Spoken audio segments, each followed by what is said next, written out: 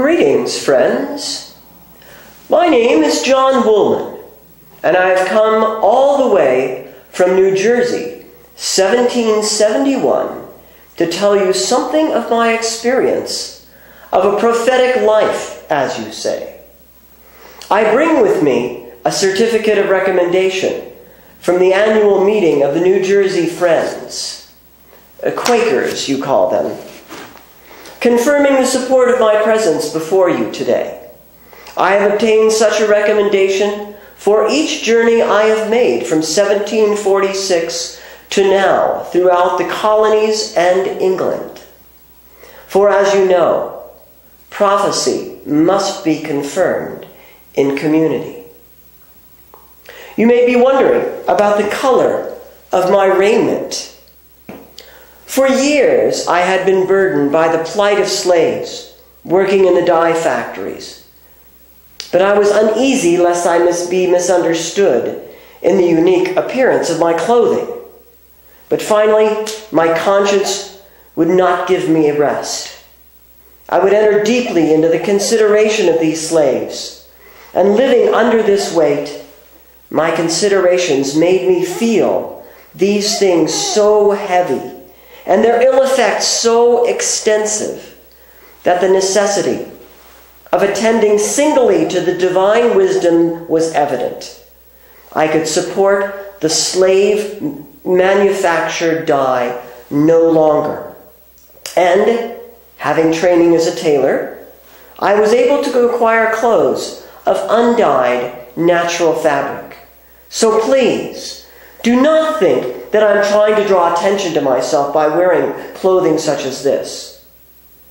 But rather know that my life, a prophetic life, is one which must be lived with simple integrity to the gospel, no matter what others may think. Which brings me to my story. For I have spent my life trying to listen, to live, to speak in surrender to the truth. My father, Samuel Woolman, manifested much care for us, his children, offering and endeavoring to imprint in our minds the true principles of virtue, and particularly to cherish in us a spirit of tenderness, not only to poor people, but also to all the creatures of which God had the command. From my childhood, I was acquainted with the operations of divine love, though as I grew older, I fell into youthful vanities here and there and again, till at length, through the merciful continuance of the heavenly visitations, I was made to bow in spirit before the Lord.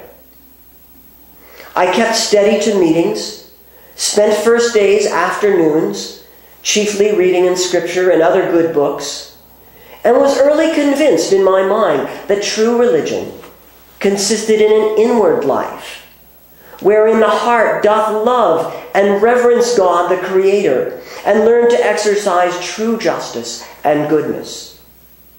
I went to meeting in a frame of mind filled with the awe of God, and endeavored to be inwardly acquainted with the language of the true shepherd. My understanding became more strengthened to distinguish the language of the pure spirit, which inwardly moves upon the heart, and taught me to wait in silence sometimes many weeks together, until I felt that rise, which prepares the creature to stand like a trumpet, through which the Lord speaks to his flock. Perhaps the turning point for me was in 1742, when I was 22 years old.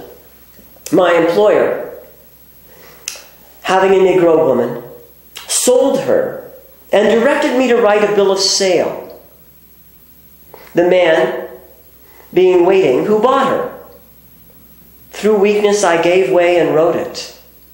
But at executing it, I was so afflicted in my mind that I said before my master and before the friend who purchased the woman that I believed slavery to be a practice inconsistent with the Christian practice and religion. I ordered my life in a plain way, for I saw that a humble man, with the blessing of the Lord, might live on a little. There was a care on my mind to pass my time as to things outward, that nothing might hinder me from the most steady attention to the voice of the true shepherd. After my employer, a retailer, died, I wrought my trade as a tailor, carefully attending meetings for worship and discipline, and found an enlargement of gospel love in my mind. And therein a concern grew to attend and visit some friends in the back settlements of Pennsylvania and Virginia. There my comrade and I were baptized into a feeling of a sense of the conditions of these people. I noticed that where the masters who welcomed us on these visits bore a good share of the burden and lived a frugal life so that their servants were well provided for and their labor moderate, I felt more easy. But where they lived in a costly way and laid heavy burdens on their slaves, my exercise of feeling was often great, and I frequently had conversation with them in private concerning it. And so began what became nearly 25 years of periodic traveling from meeting to meeting throughout the colonies. I took occasion to speak with both slaves and slave owners, to become acquainted with their conditions, often taking another friend with me. The knowledge of our conduct toward the Negroes had deeply bowed my mind. You who know the only true God, and Jesus whom he hath sent, and are acquainted with the merciful, benevolent gospel spirit, will therein perceive that the indignation of God is kindled against oppression and cruelty, and in beholding the great distress of so numerous a people, will find cause for mourning. Some who owned slaves were glad of our visits, and in some places the way was more difficult. I often saw the necessity of keeping down to the root of where our concern proceeded, allowing the Lord to beget a spirit of sympathy and tenderness in me towards some who were grievously enmeshed in the spirit of this world. Similarly, I would often speak at meetings of our concern for the freedom of the slaves.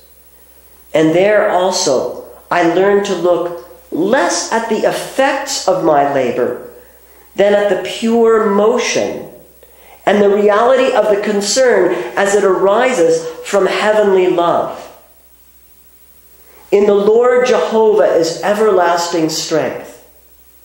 And as the mind, by a humble resignation, is united to him, and we utter the words from an inward knowledge that they arise from the heavenly spring, though our way may be difficult and require close attention to keep to it, and though the manner in which we may be led may tend to our own abasement, yet, if we continue in patience and meekness, heavenly peace is the reward of our labors. I wrote considerations on the keeping of Negroes and a plea for the poor and other essays. I was so deeply moved that wealth desired for its own sake obstructs the increase of virtue. So many of the hardships of our time have their cause in our desire for luxuries. When our eyes are so single as to discern the selfish spirit clearly, we behold it as the greatest of all tyrants.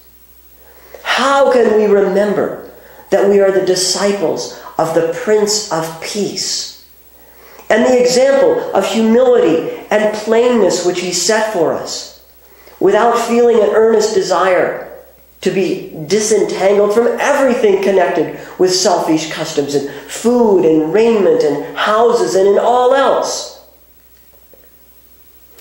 I spoke not only about slavery, but also about oppression in factories and in farms, and about our care for the natives of this land. During the French and Indian War, I signed a petition with others, presenting a case for refusing to pay taxes to support war. I refused to send any correspondence by post, for I had learned of the mistreatment of both horse and rider in their journeys.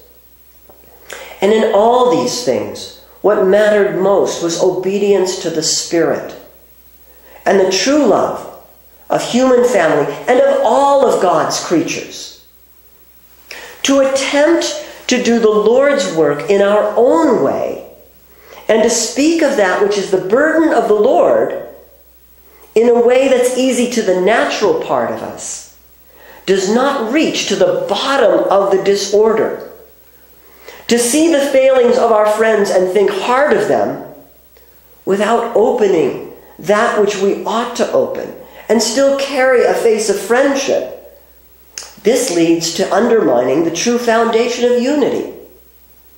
The office of a minister of Christ is weighty, and they who now go forth as watchmen had need be steadily on their guard.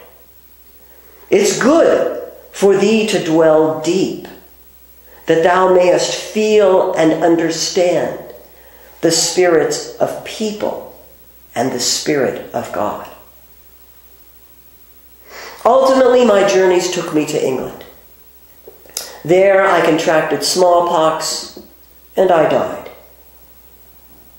Not long after my death, the Society of Friends gave up the practice of slave keeping many, many years before what you call the abolition movement gained strength. Today, as I look at you with the eyes of a simple follower of the Spirit, I feel that we have forgotten what it means to be a prophet. Some people mistake prophecy for a mere interest in what will happen in the future. This does not honor God, whose plans flow from the heart and who reveals to us not merely matters of end times, but matters of his concern for the present. Some people think that they are prophetic simply when they speak harsh things against injustice or against political or religious organizations. I too believe that the Lord is not pleased with any form of injustice. Yet, merely to speak the burden of the word in a way easy to ourselves, to our natural selves, again, does not reach to the bottom of the disorder. We must address the concerns of God to the depths, both in our own lives and with the utmost love for our fellow Christians and fellow human beings, with the support of our local friends.